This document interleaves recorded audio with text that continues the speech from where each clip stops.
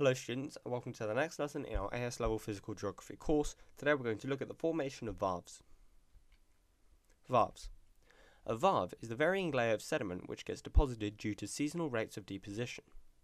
The material gets deposited by a subglacial channel, and this is what a varve looks like. Be sure to copy this diagram down so that you have the information ready for the next slide where we're going to be explaining how they form. As you can see, we have varying bands of stratified sediment which gets deposited at different times in different seasons. So how do they form?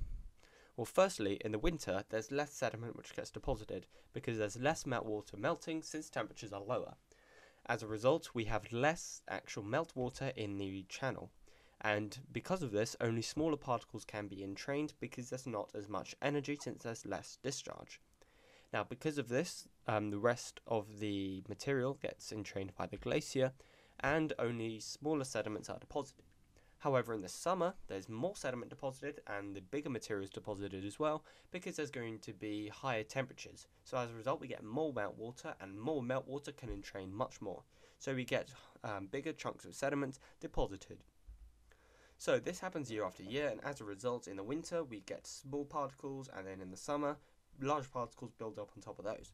Then we get small particles on top of that next winter, then in the summer, big ones, etc, etc. And they keep doing this and repeating this until we get the varve. So here are some questions on varves. Answer these on another sheet of paper by pausing the video to give yourself time. Hit play whenever you're ready to see the answers. Here are the answers.